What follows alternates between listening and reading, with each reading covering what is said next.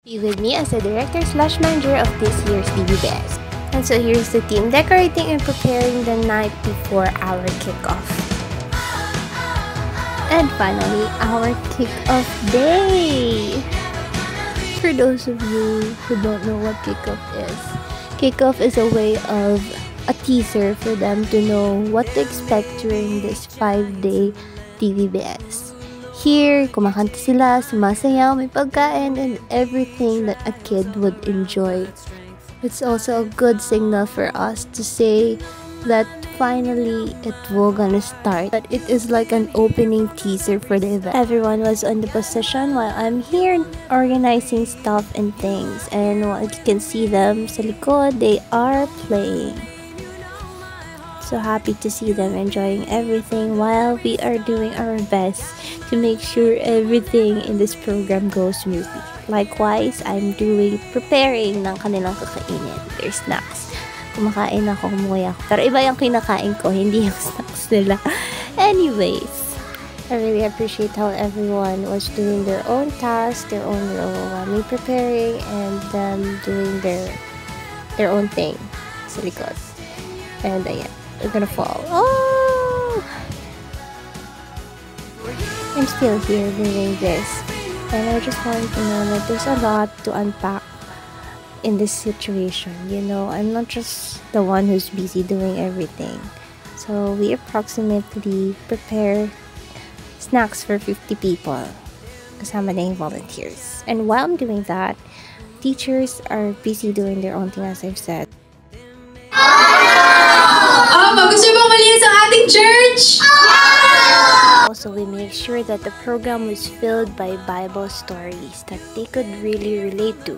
We are almost at the end of the program, so of course we are distributing snacks that they could eat later when they go home. Honestly, at this point, we are really praying na magkasya yung snacks parate. And praise God, kasya siya at sobra-sobra pa.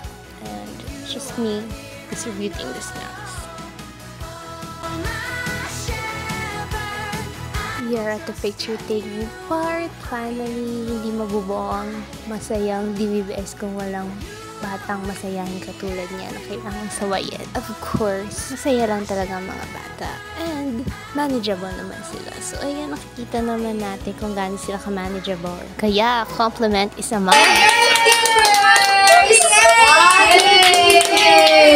Naman talaga siya. Energetic lang. So, ayan na. Bye-bye na for the kids. Teachers know the drill. Taga-ubos ng tira. I mean, kakain ng natira. Ayan. Hindi nakakapagod pero masaya siya experience. And as I lead, sobrang nakikita ko yung sparkle sa mga mata ng bawat isa. And I hope you keep pressed on for the ministry of Christ kasi I enjoy it. Bye! My life be like, yeah.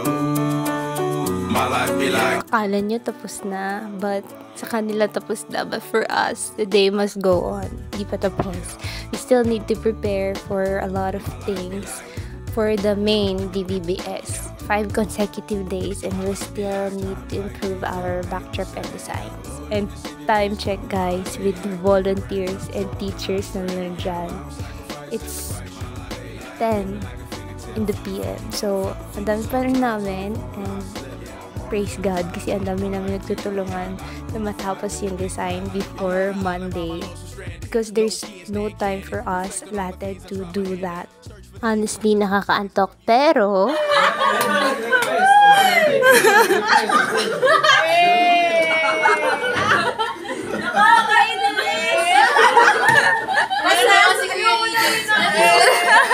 if you know, you know. Catch a second wind, thin is the air I breathe. Teary-eyed nose running, wipe the snot on my sleeve. I'm calling on the Savior to be all that I need. Please forgive. Ayan, as you can see, we still need to press on talaga what we have to finish. The cutting and a lot of designs that we need na matapos agad that night.